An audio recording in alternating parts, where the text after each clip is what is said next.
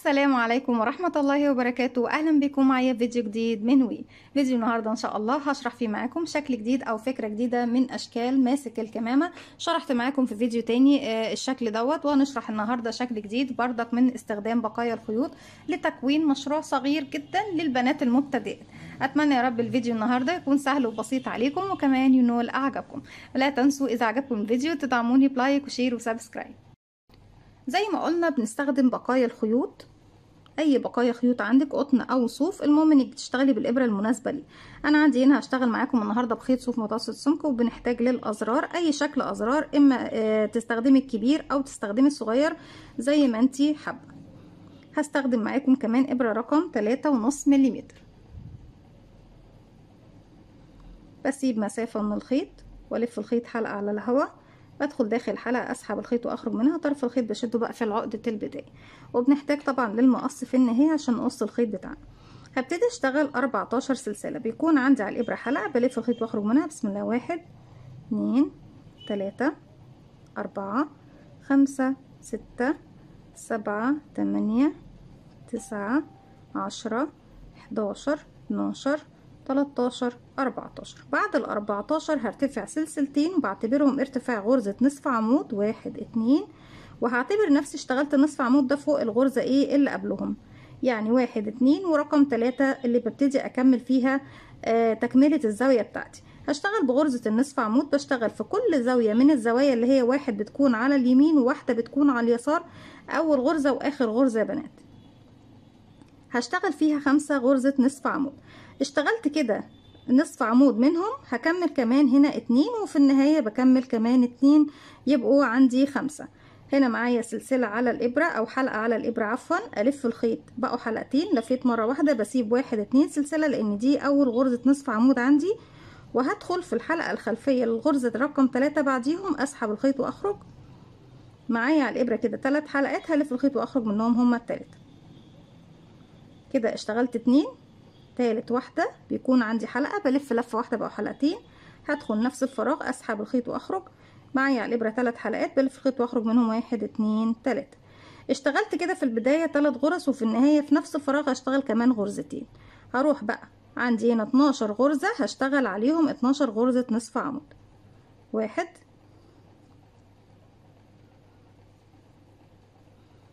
2 3 4 5 6 7 8 9 10 11 12.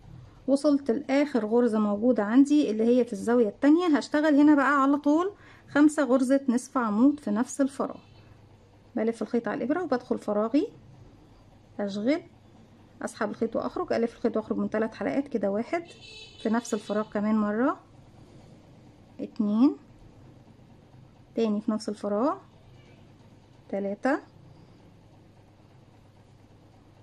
4 كمان مرة في نفس الفراغ، يبقوا 5. ليه بنشتغل بالشكل ده 5 هنا و5 هنا؟ عشان خاطر تاخد الدايرة دي كده زي ما احنا شايفين. خيط البداية بجيبه في ظهر الغرز، وهبتدي اشتغل على نفس الغرز ال 12 بس من الجهة المقابلة. انا اشتغلت الناحية دي، هشتغل بقى على الحلقتين اللي كانوا باقيين عندي من السلسلة اللي احنا طبعا كانوا عندي مش في السطر الاول، هي مش سطر ولا حاجة، اللي هي سطر السلاسل يا بنات. هكمل فوق كل غرزة من ال 12 غرزة زيها، 1 كل فراغ بيقابلني بشتغل فوقيه غرزة نصف عمود. هكمل لغاية ما اوصل لنهاية السطر وارجع لكم تاني نكمل مع بعض. كده وصلنا لنهاية السطر بعد ما اشتغلت 12 على 12 قصادهم. اخر غرزة عندي اللي هي كانت اول غرزة عندنا بكمل فيها بقية الخمسة، 1 2. كده بكون خلصت السطر اللي هو طبعا اشتغلناه اهو.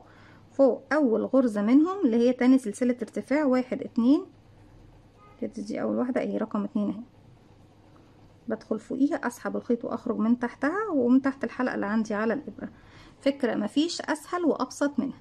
هلف الخيط واسحب من الحلقة اللي عندي دي على الابرة، وبسيب مسافة بالشكل ده من الخيط واقص، وابتدي اسحب بقى الخيوط دي انضفها داخل الغرز تحت حرف الفي. لكل غرزة بتقابلني مرة من الجهة دي ومرة من الجهة دي، او بإبرة التنظيف يا بنات، وببتدي اخيط الخيط دوت تحت الغرز. لكن طبعا عشان استخدم ابرة التنظيف او ابرة الخياطة لازم يكون المسافة اللي بسيبها قبل ما اقص الخيط مش اقل من 10 او 15 سنتي بالشكل ده. مش هطول عليكم لان الفكرة بصراحة سهلة وبسيطة جدا. بكمل تنظيف الخيوط وفي النهاية بركب الازرار بالشكل ده اهو. الازرار بتاعتنا متسمة. ربنا يجعل حياتنا كلها خير وبركة وسعادة ورزق يا رب. ده مشروع بسيط للبنات يا بنات المبتدئات والله، ولكل البنات او السيدات اللي بيتابعوا قناتي. اتمنى يكون طبعا حاجة كده تكون فيها خير وصالح للجميع ان شاء الله. وحتى لو مش هتعمليها مشروع، حلوة جدا لو هتعمليها لنفسك او لاولادك. ما تشتريش حاجة من بره، تقدري تصنعيها بنفسك طالما هي سهلة وبسيطة ومن بقايا الخيوط، يعني مش هتكلفنا حاجة. اتمنى ان فكرة الفيديو النهاردة تكون سهلة وبسيطة عليكم، وكمان تحوز اعجابكم او تنول اعجابكم. ما تنسوش فضلا ليس امرا اذا عجبكم الفيديو تدعموني بلايك وشير وسبسكرايب، واستنوني فيديو جديد من وي. ما تنسوش كمان تفعلوا زرار الجرس يوصلكم مني كل جديد. السلام عليكم ورحمة الله وبركاته.